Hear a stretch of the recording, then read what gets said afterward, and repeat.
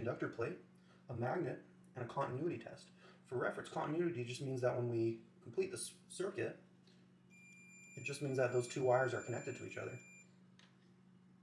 Now here we have a magnetically controlled switch, or aka a reed switch. So we are using a magnet to simulate what's going on in here when we press this switch. So we're going to press it right now, and it's going to do the exact same thing.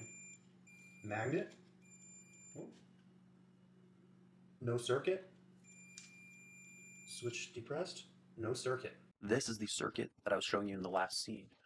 Notice we have the little button I was pressing to cut the continuity. These were the lead points I was testing. So essentially how this works is this little permanent magnet right here will pass by the reed switch and decide whether or not this circuit is complete or broken. And I was demonstrating that by putting a magnet right on top of this area right here in order to break the continuity here as well.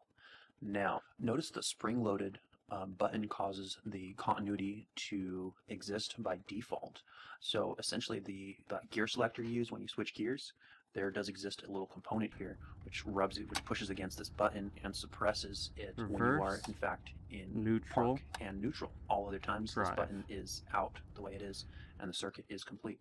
Given that continuity within the circuit needs to exist in order to suppress your starter relay, there should be a relatively easy way to test this without having to pull apart your transmission. I'll be adding more information as I study the circuitry a little bit better. I will also note this is quite a unique issue. So if you are having starter issues, there's probably about 5 or 6 other things that you want to look at first. The specific issue only applies if your key gets recognized, you put the key in, it makes that roop sound, and your key can turn. If neither of those conditions are met, don't even think about going down this rabbit hole. Soon I'll be putting together a complete video showing you all the different steps, maybe about a dozen or so different steps you can do to troubleshoot even the most complex of no starter issues. So go ahead and look out for that when it shows up. All right. And as always, keep your own money, fix your own shit.